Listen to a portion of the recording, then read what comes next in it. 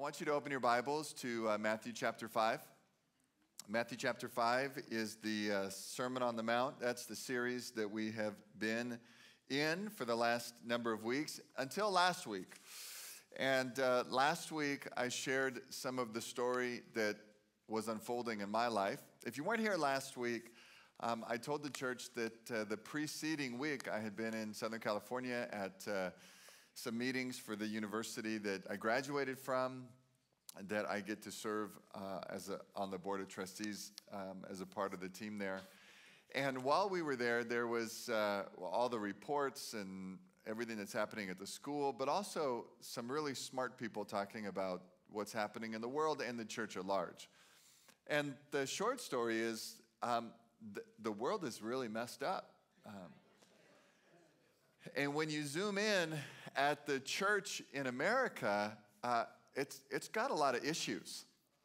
And when I say the church in America, I mean there's the church. The church is, the Bible says, the body of Christ. And the church is perfect. It's beautiful. It's incredible. It's what Jesus died for. But when the church starts to take shape, it always takes shape in people, and every one of us are messed up. Wow, you were really comfortable with your amen.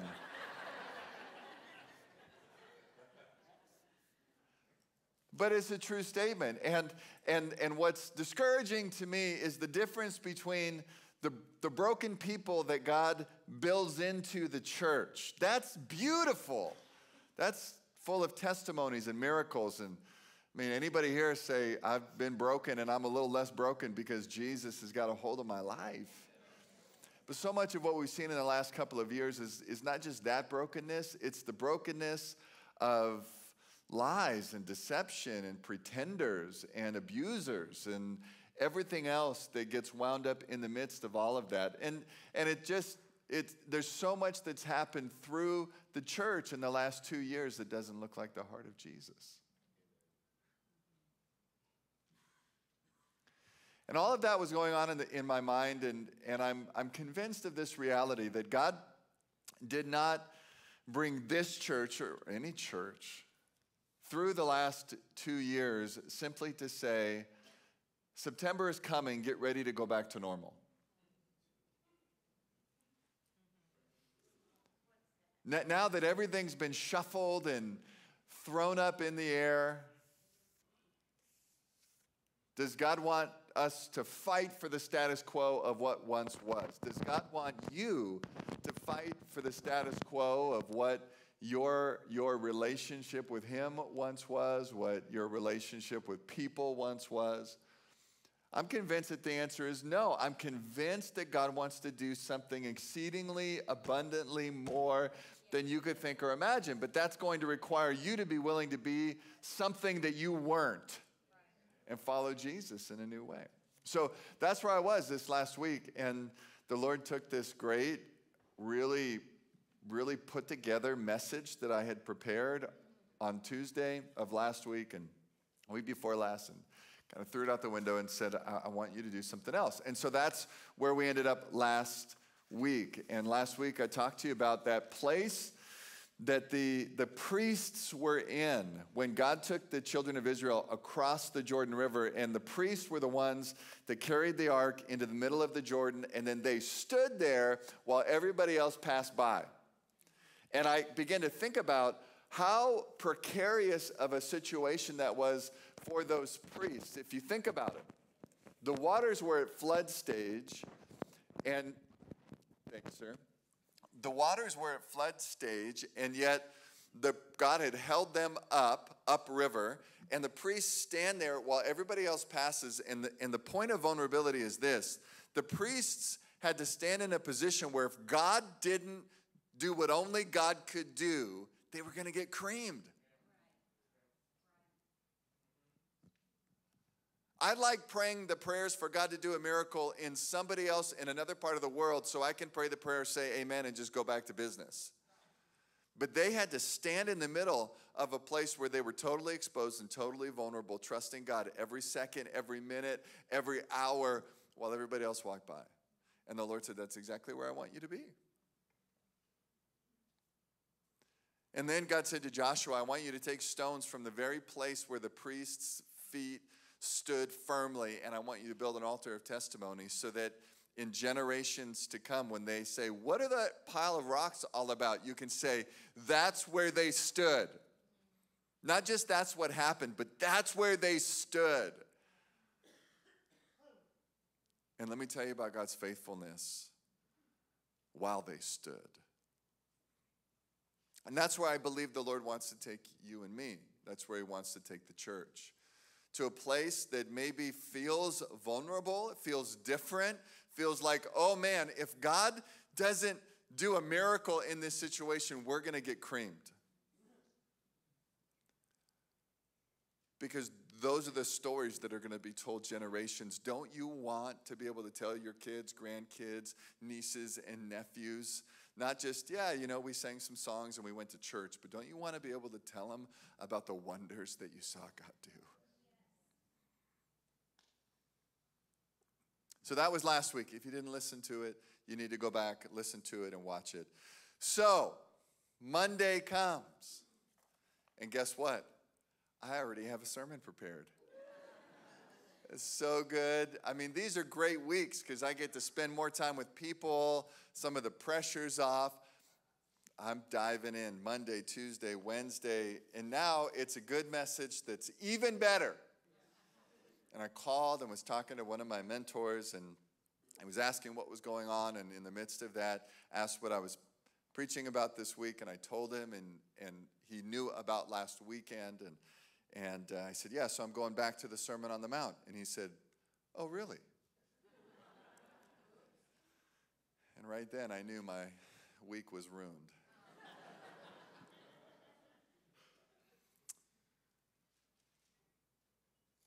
And I almost dismissed it because I had a plan. And listen, I love to teach the Word of God. I love the Bible. It's changed my life. It's the only reason I'm standing today. But as I sat on that for a moment, I said, Lord, is there something else that you want to do? Because it's Thursday. I mean, I get it when you change things on Tuesday. And this is what the Lord said to me. He said, don't for a second think that I'm going to let you get away telling everybody else to trust me and be vulnerable if you're not willing to live it yourself.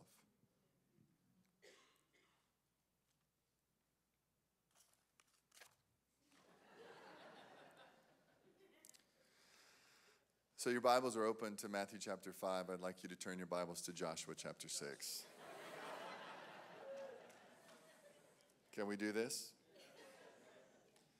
And I hope you hear my heart that there's nothing flippant about God's word. There's nothing flippant about the Sermon on the Mount. But church, I don't want us to miss for a second what God wants to do in this moment of time. And this message isn't so much about what God's doing in the church. This message is about what God's doing in you. Because if you don't capture what God is saying to the church and saying to you in this moment, then we'll have great messages and we'll have a great moment and we'll have something to talk about. And then we will just go back to the way things used to be and you'll miss it. And I'm convinced God doesn't want you or me to miss this moment. So in Joshua chapter 6, beginning in verse 1, I'm going to read the first 20 verses. It'll be on the screen as well. This is a story that maybe you've heard of it before, the story of Jericho. Now, Jericho was shut up inside and outside because of the people of Israel. So they've crossed over, built the testimony. I spared you from the circumcision sermon. That happened. They celebrate Passover. Joshua has an encounter with the commander of the Lord's army. And now they're preparing for their first battle as they enter into the promised land.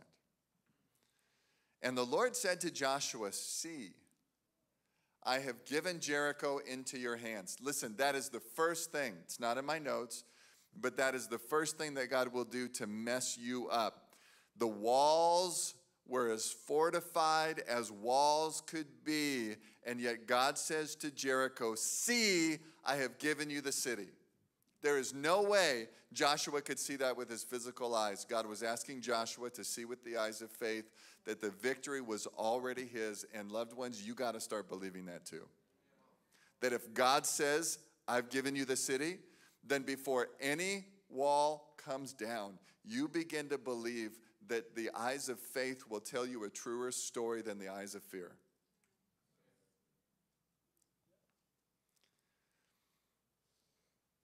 With its king and mighty men of valor, you shall march around the city, all the men of war, going around the city once. Everybody say once. Thus you shall do for 6 days. 7 priests shall bear 7 trumpets of ram's horns before the ark, and on the 7th day you will march around the city 7 times, and the priest shall blow the trumpets. And when they make a long blast with the ram's horn, when you hear the sound of the trumpet, then all the people shall shout with a great shout, and the wall of the city will fall down flat, and the people shall go up, every one straight before him. So Joshua the son of Nun called the priests and said to them, take up the ark of the covenant, and let 7 priests bear 7 trumpets of ram's horns before the ark of the Lord. And he said to the people, go forward, march around the city, and let the armed men pass on before the ark of the Lord. And just as Joshua commanded the people, the 7 priests bearing the 7 trumpets of ram's horns before the Lord went forward, blowing the trumpets. And when the ark of the covenant of the Lord followed them, with the ark of the Lord following them. The armed men were walking before the priests who were blowing the trumpets, and the rear guard was walking after the ark while the trumpets blew continually. But Joshua commanded the people, don't shout or make your voice heard. Neither shall any word go out of your mouth until the day I tell you to shout. Then you shall shout. Everybody say shout. So he caused the ark of the Lord to circle the city, going around it once. Everybody say once. And they came into the camp and spent the night at the camp. Then Joshua rose early in the morning, and the priests took up the ark of the Lord.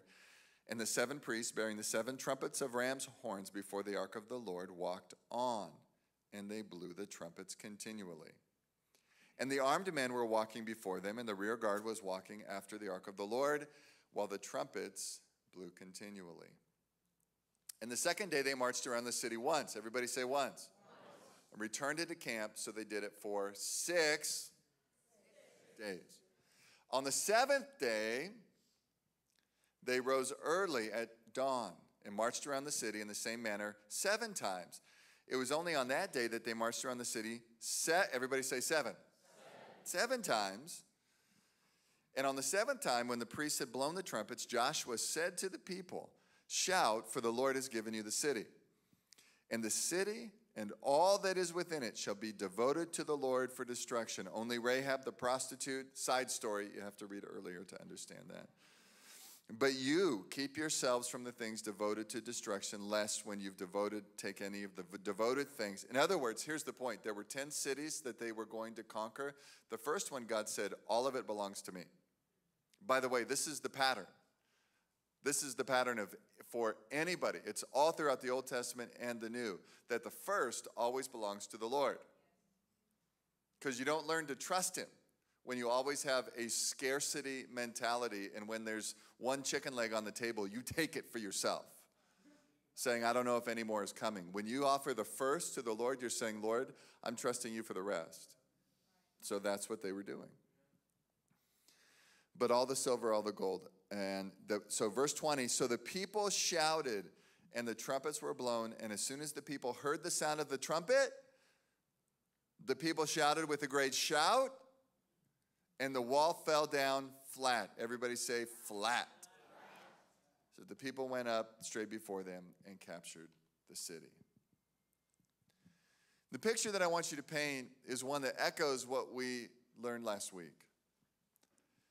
And that is that God had a miracle that he was going to perform for the people. But the people's role in the miracle looks awfully counterintuitive to what actually would be required to accomplish the task at hand. In other words, if you were going to say, we need to cross that river, then any Anybody with a modicum of intelligence would say, okay, bridge or boat, we're just going to throw the small people across and swim. You start figuring it out, how this could work. But that's not how God did it. Now they come to this impossible city, this impenetrable city. And once again, God says, I'm not going to do it with your swords, your bows, your arrows, your catapults, your trebuchets. I'm not going to do it with your battering rams or fire bombs or firecrackers or anything else. I just want you for 6 days to march around the city one time blowing the horn. No words. Just the trumpet. And for 6 days, they march around the city one time. And I would have to imagine that the priests that were standing in the water of the Jordan, the dried up riverbed of the Jordan, marching around the city are thinking, God makes no sense to me. Anybody ever thought God makes no sense to you?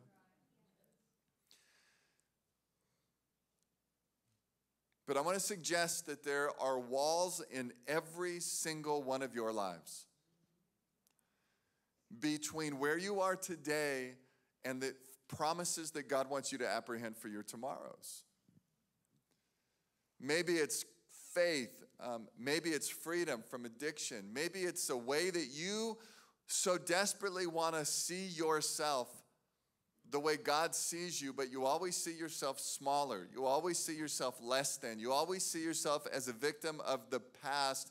God wants you to see you in light of who he's made you to be. All of those things are walls between you today and you where God wants you to be.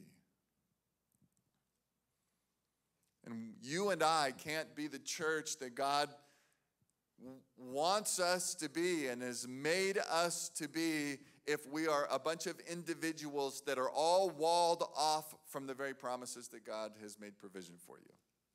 So those walls have to come down. And I believe that today God wants to bring those walls down in your life. And there are three things I see. Number one, to be the kind of person that walks around the wall, they're going to come fast and hot. So catch it, write it down. The first thing, if you want to see the walls come down in your life, you have to deny yourself and live for Jesus. Listen to the words of Jesus in Luke chapter 9, verse 23. Jesus said, if anyone would come after me, let him deny. Everybody say deny. Himself and take up his cross daily. Say daily. And follow me. Why does this matter so much? Because the very thing that the priests did to every day lay down their agenda and instead do what God had asked them to do, required them to do the very thing Jesus said is fundamental to being a follower, to being a Christian. You deny yourself and take up your cross. How often? And here's where I think this hits home. So often, have you ever looked at the challenges in your life and said, God, when are you going to take these challenges away? Anybody felt that way? Anybody identify what that challenge looks like? Maybe that challenge is something in you that you want changed.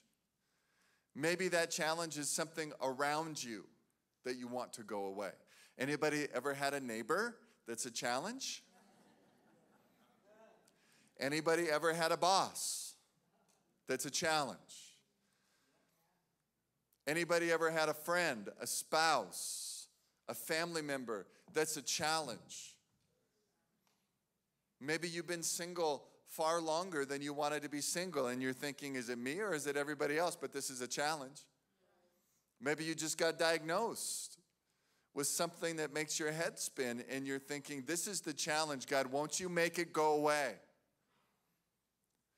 But here's the thing I think God wants you to begin to think about is not just, God, how quickly can you remove this challenge from my life, but ask God this question, God, what are you using this challenge to remove from my life? Instead of, God, make it go away, say, God, what does it look like for me to deny myself and take up my cross daily to follow you in the midst of this. Maybe that frustrating boss is exactly the antidote to your pride and selfishness. Because you're going to have to humble yourself to show up to work and say, yes, sir. I'd love to do that for you. Or to look across the street at your neighbor and say, God, you know what? I take back those prayers for fire and brimstone. And now I'm asking that your peace would reign and rule in their home. Do you get it? Something in you needs to die so that Christ can live. I want you to watch this testimony of what happened in somebody last weekend as they basically said, God, I'll die so you can live. You guys ready with this? Watch this. Hey, Living Water. Last Sunday, God was doing a really powerful work in a lot of us. We talked about God's invitation to stand in a vulnerable place and trust Him, and let Him bring from that place of vulnerability the ingredients for an altar of testimony. And I'm with a friend that I saw being impacted by the Holy Spirit in what looked like a significant way. And so I approached you on Sunday, and what you shared with me was really impactful to me, and I wanted to share it. And so, what was going on in you at the altar? First of all, who are you? My name is Justin Wimberly. Me and my wife Kelsey have, I've been here since I was a kid, so it's about 25 years at Living Water, and my wife Kelsey and I have 3 girls and 1 on the way, and so that's gonna be awesome. Never a dull moment. Never a dull moment, yes. And what do you do? Yeah, we own a gym called Wimberly Training that we've had for almost 6 years. June, actually this week will be 6 years. And so that's what we've been doing for work and serving our community that way. So. Sunday. Yeah, Sunday. So, I don't know. It was a moment, worship was really good, and the word was really good, and then the time. Word was really really good, yeah. But it really took me in because it wasn't a, there wasn't like a ton of scripture to the word. It was more of like a challenge in a sense, and for me at least. And so when we had kind of the altar call time or the response time, I just sat there. You asked everyone to stand, and I just sat there, and I just allowed the Lord to just work in me. And as I was just sitting there, I get emotional.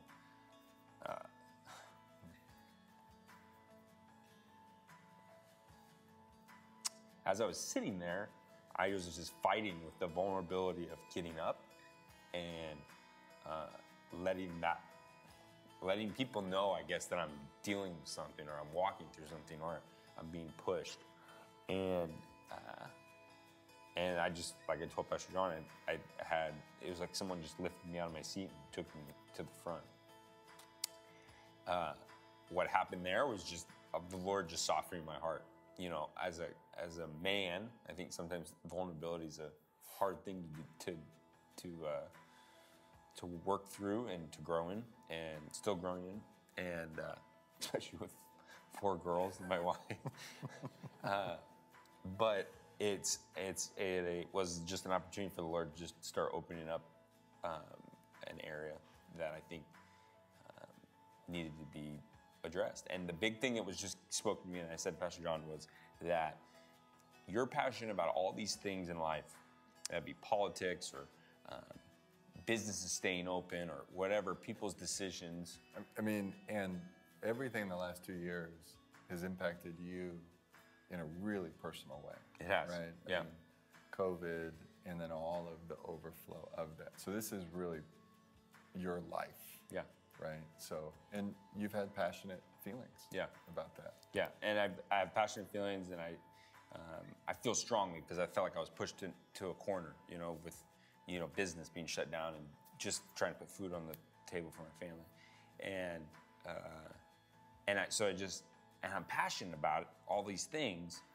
And the Lord just said, well, why aren't you just as passionate for me? And say that one more time. The Lord asked, why aren't you just as passionate for me? Why aren't you standing up more for me, and fighting for me, or, yeah. And that being said, we were also watching the show The Chosen, and I just thinking of the disciples and just being like, you know what, okay, I'm gonna follow you, Lord, or I'm just gonna stand up and I'm gonna believe even when I don't see it. And so that's What I was so impressed with, Justin, is you did it. Like, you stepped into that moment of vulnerability in a pretty significant way. Mm-hmm. And I don't know what the Lord's going to do with that. I don't either. But I know this. You didn't miss the moment. And the best that you knew how, you positioned yourself to possess the promise by responding to the Lord in that way. Yeah. And I'm so proud of you, and I'm so humbled to be a part of a church with men like you and people like you, because I think if we may not be the smartest people, we may not be the flashiest people, but man, if we'll be that vulnerable and responsive to God, anything's possible. Yeah. Do you want to leave us with something? Yeah, I just have a verse that it's number 6, verse 24 through 26, and it says, "The Lord bless you and keep you. The Lord make his face shine upon you and be gracious to you. The Lord lift up his countenance upon you and give you peace."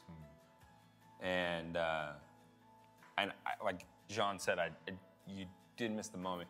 And in that moment too, it was an opportunity to go, you know what, Lord, I don't know what you're dealing with me. I don't know, but I know you want me to be passionate for you, and you want me to profess your name, and you want me to just stand firm in you. And but with that, I think the Lord wants to bless people when they do that, and I think he wants to shower that on them. I think the Lord wants to bless everyone, but I think when we decide to be vulnerable like that, his blessings are far beyond. And like I said to John before this, it may not be when I'm alive still. It might be for my kids. It might be for my grandkids. So, but I didn't want to miss it. I don't want to miss it either. Yeah. Thanks for being an example to us. Yeah.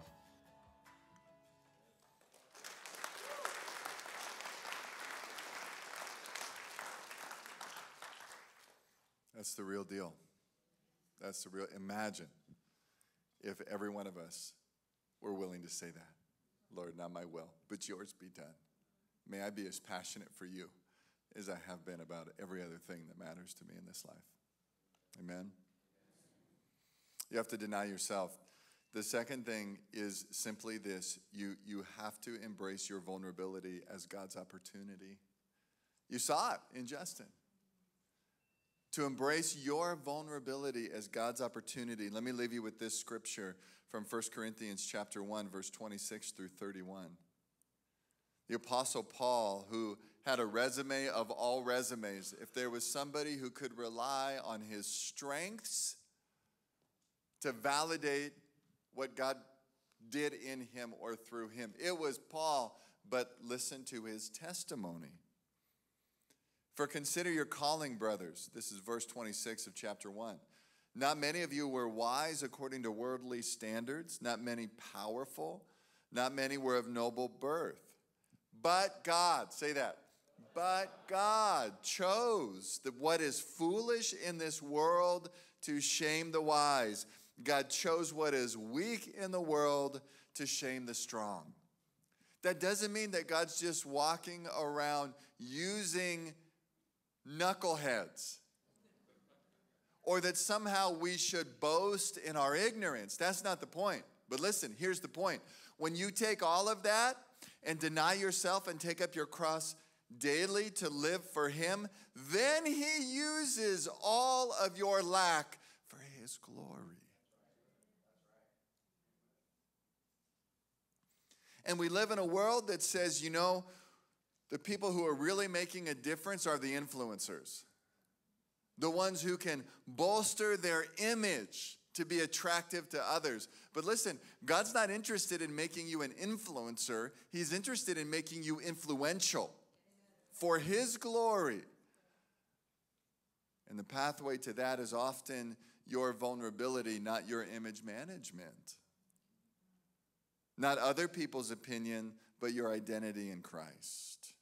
You have to embrace your vulnerability as God's opportunity. And then here's the final thing. I'm going to invite the worship team to come to the platform. You have to take ownership of your place in the mission of God. See, that's where these priests and soldiers had to find themselves, was that God had a place for them to play. He had a role for them to play. And as you as an individual and as we as a church cross over this 2020 Jordan River into whatever God has for the future, it may look different, it may feel different, but this I know to be true, there's a place for every one of you, and it's not on the sidelines. Let me say it again. There's a place for every one of you in the mission of God, and it is not on the sidelines. Let me say it again. There is a place for you in the mission of God, and it is not on the sidelines.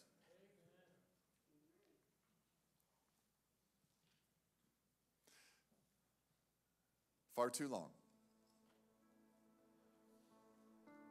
There's a fascinating study. If you look back at the church in America over the last 50 or 60 years, one of the things that there's a shift that happened in the early 1900s and then another in the 40s and 50s. In the 40s and 50s, what redefined the way church would operate in the United States was the prevalence of the automobile.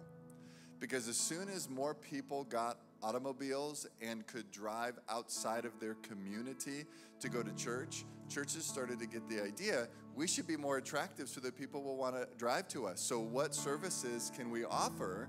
Can we make our music a little bit better? Can we have more classes? Now, all of these are good things, but do you see the point? And Americans begin to think, I should have options. I don't just want, Henry Ford's Model T. I want an upgrade. And so in the 60s, in the 70s, there was a revival that swept the West Coast. I don't know if you've heard of it, the Jesus movement. Messed up the West Coast and much of the nation.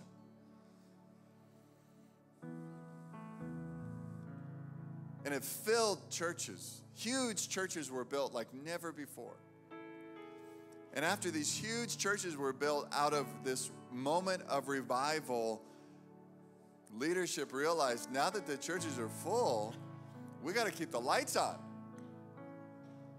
Now, I'm not criticizing churches with buildings or churches with lights. I kind of like lights. But I am saying this. Most of you have lived in an environment here in the United States where this is what church has meant to you, and we use phrases like church shopping. You ever heard this? I'm going to go church shopping, which is kind of like I'm going to go spouse shopping. I'm going to go father shopping. I'm going to go mother shopping. Now, if you've said it and if you're here church shopping, sorry.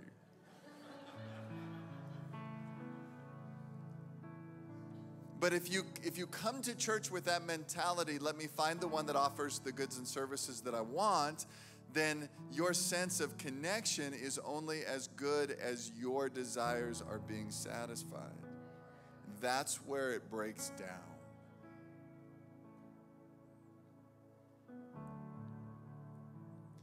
Because that's not a picture of a body. It's not a picture of community. It's not a picture of authentic relationships.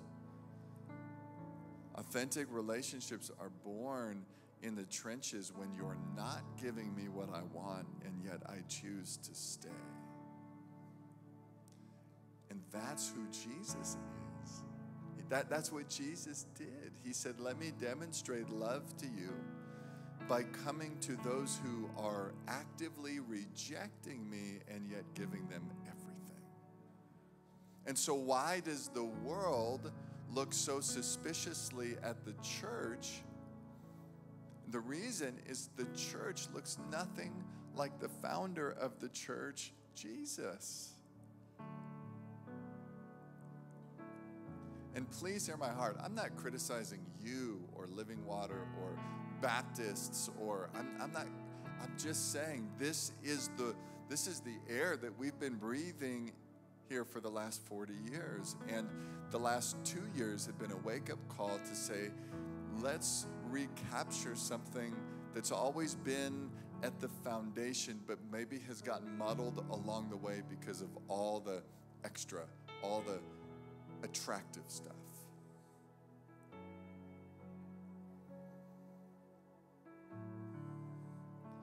Here's the encouragement. Jesus said to Simon Peter, who do men say that I am? He told him, and then Jesus asked Simon Peter, who do you say that I am? And Simon said, you are Christ, the Son of the living God. And he said to Peter, on this rock, pointing to himself, Jesus said, on this rock I will build my church, and the gates of hell shall not prevail.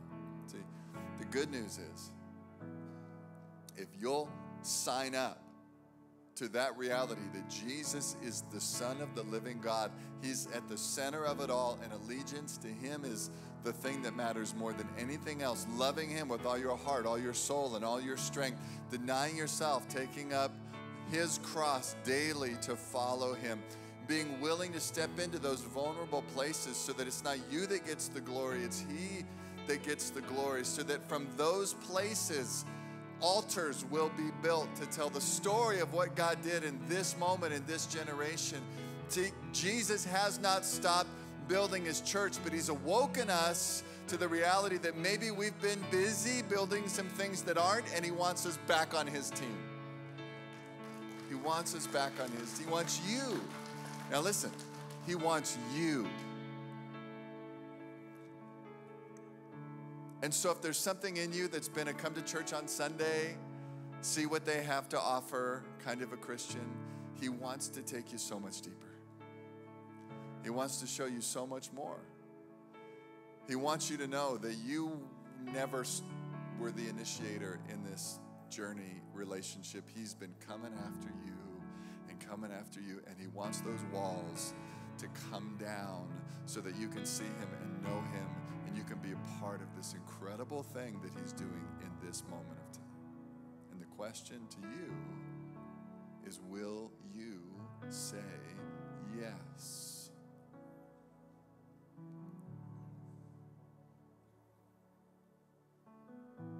The question to you is, will you say yes to him?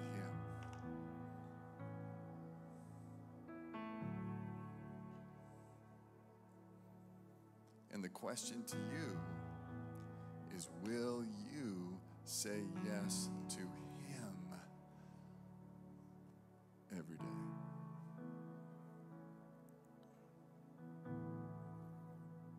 Because if you will, when you do, the walls will come tumbling down. Do you believe that? Man, I do. I believe it so much that I think God wants to mark this moment. And so instead of an altar call, I want to ask you if you want to go for a walk.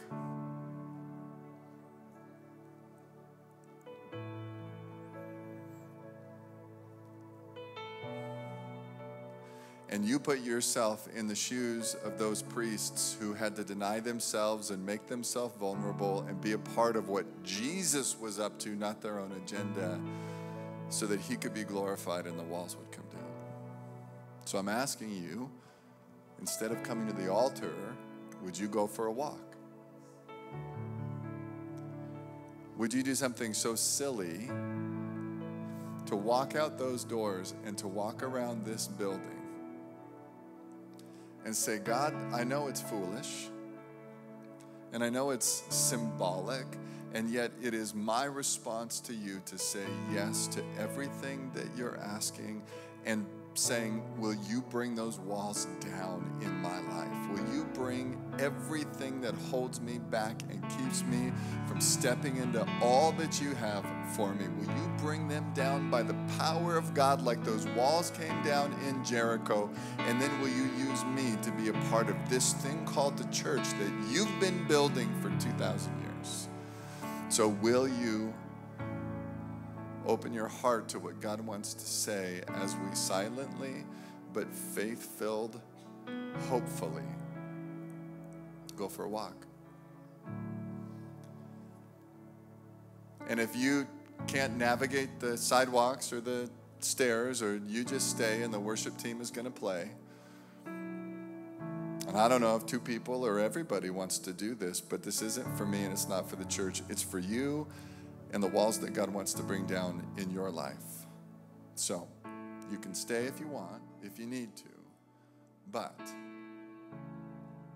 if anybody wants to say yes to that in this way, then we're going to go for a walk.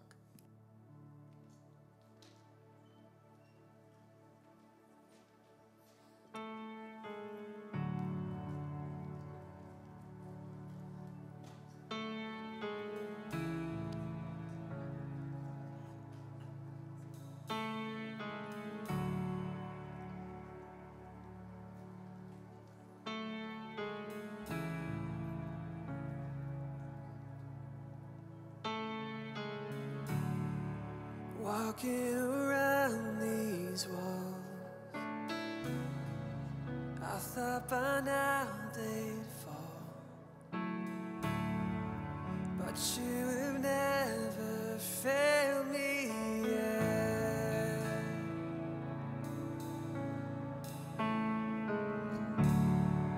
Waiting for change to come, knowing the battle's won, for you have never failed me yet.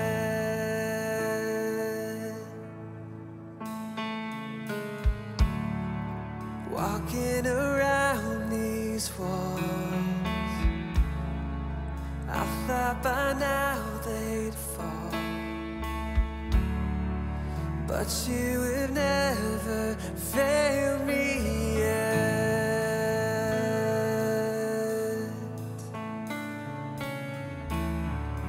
Waiting for change to come, knowing the battle's won, for you have never failed me yet.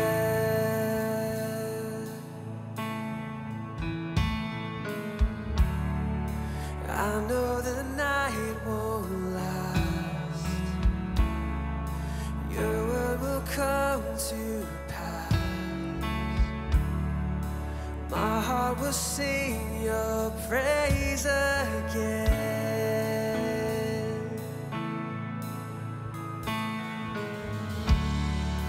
Jesus, you're still enough.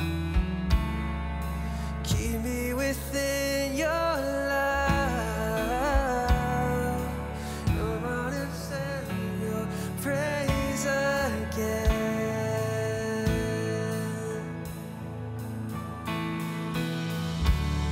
Your promise still stands.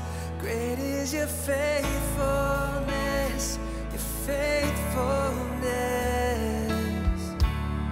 I'm still in your hands.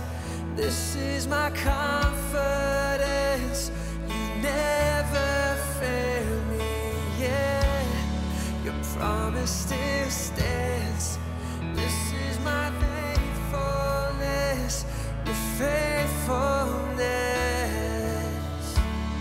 I'm still in your This is my confidence. You never fail me. Your promise still stands. Great is your faithfulness. Faithfulness. I'm still in your hands. This is my confidence. You never fail. Your promise still stands. Great is your faithfulness. Faithfulness. Still in your hands. This is my confidence. You never failed me yet.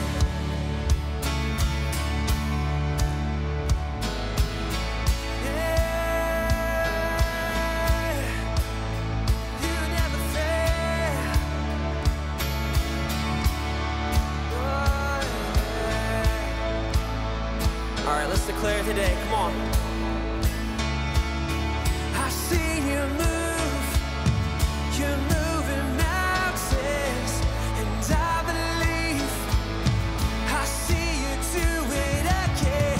You made a way when there was no way, and I believe. I see you do it again. I see you move. You're moving mountains, and I believe. I see you do it again. You made a way where there was no way, and I believe. I see you do it again. See you move. You move the mountains, and I believe.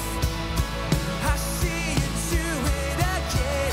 You made a way where there was no way, and I believe. I see you do it again. I see you move. Come on. You move the mountains, and I believe. I see you do it again. You made a way where there was no way, and I believe. I see you do it again. I see you do it again. I see you do it again.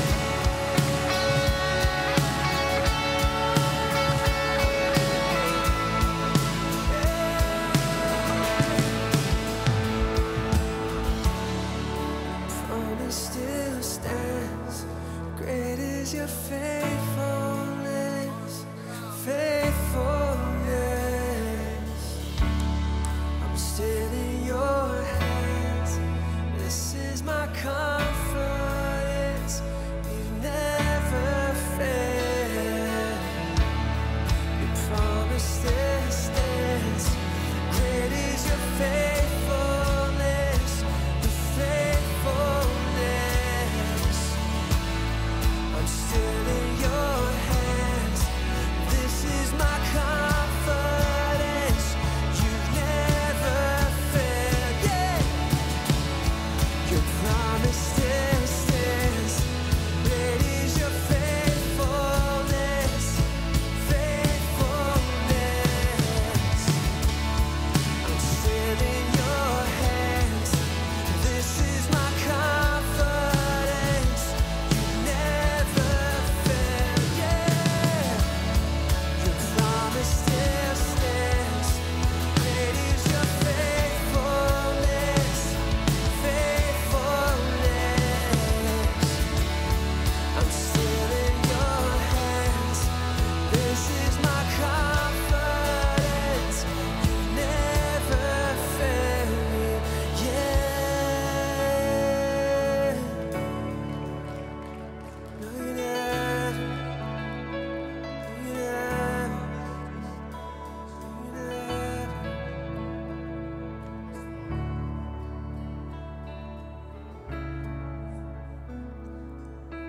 Now I pray over every individual, every person,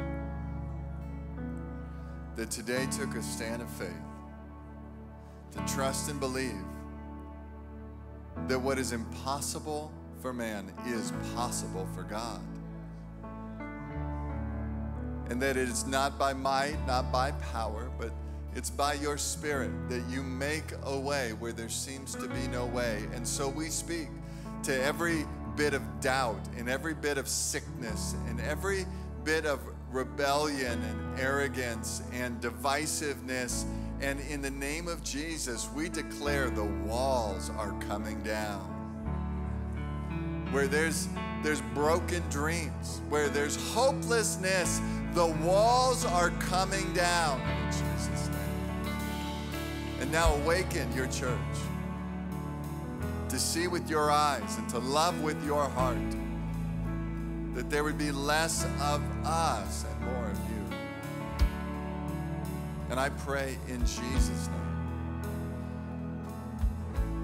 that you would seal in the hearts of every man and every woman that today is not the culmination, it's not the end, but it's the beginning of entrance into a more promise-filled future in Jesus Christ. For it's in Jesus' name that we pray. And everybody said, if you believe it, say amen. Amen. Yeah. Amen. Now may that promise that you heard earlier be yours. May God bless you and keep you. May he cause his face to shine upon you and be gracious to you. May he lift his countenance towards you. And listen, in his presence there is fullness of joy. And may he give you peace to be who he's created you to be and to live in the promise that he's made available to you in Jesus Christ.